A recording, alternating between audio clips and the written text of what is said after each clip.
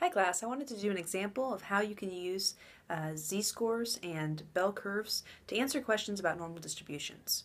So let's take a look at our example number 2 from section 20.6 of our notes. It said SAT scores were normally distributed with a mean of 500 and a standard deviation of 100. Our instructions then are to find, in part A, the percentage of those who scored above a 650. So because it's normally distributed in each of these cases, there's 3 cases, we'll first begin by drawing a bell curve. On the first bell curve, we want to find above 650, so in the middle, remember, we'll put our mean, which is given to us as 500, and 650 is larger than 500, so that's to the right of the mean. And we shade the region that we're interested in. We'd like above 650, above x equals 650. So to begin, we need to use our z-score conversion. So remember our z-score formula, and then we will go to our z-score chart. Z equals x minus the mean over the standard deviation.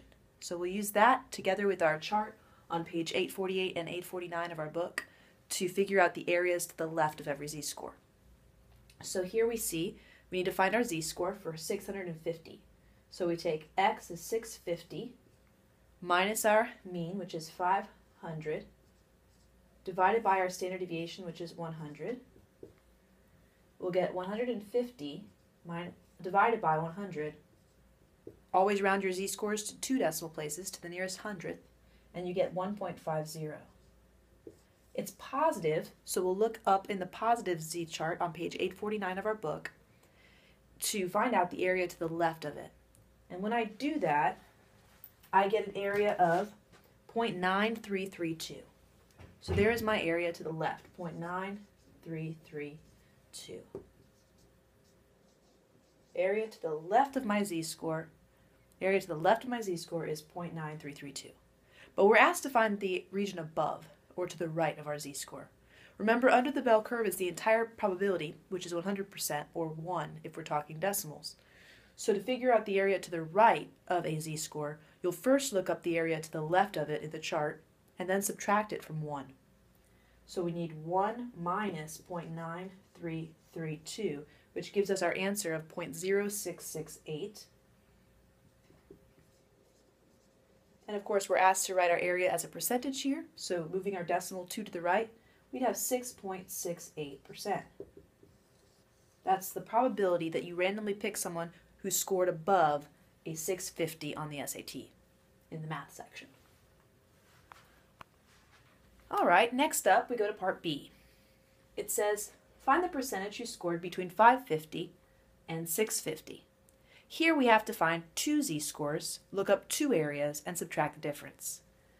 The first one, 550, we'll talk about first. So 550 minus your mean of 500 divided by your standard deviation of 100 gives us 50 over 100, or 0.50.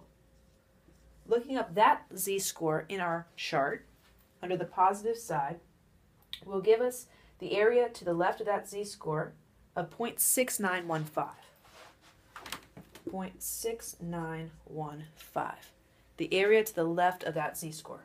We already looked up the area to the left of the z-score for 650 because that z-score was 1.50 in our part A of the problem.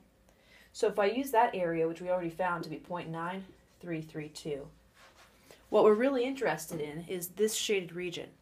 We know that from 650 below, that's 0.9332, and from 550 below, that's 0.6915.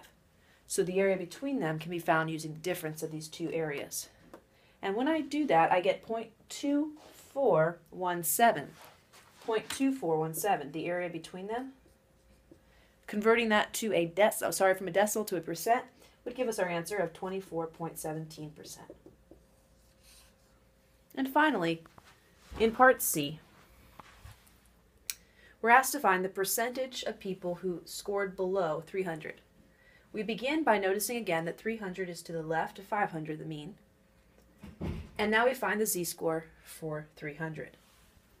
So to do this, 300 is our x, minus 500, which is our mean, divided by our standard deviation, which is 100.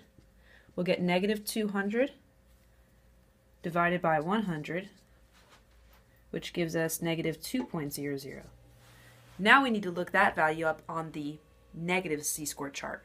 When I do look that value up, I get 0.0228 as my area to the left.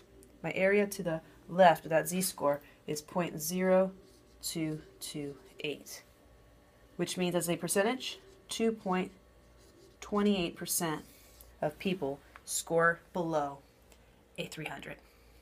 Well, I hope that helps make sense. Using these three examples, I hope that helps make sense a little bit for us of how we can use a bell curve and z-scores and a z-score chart to find percentages for normally distributed data.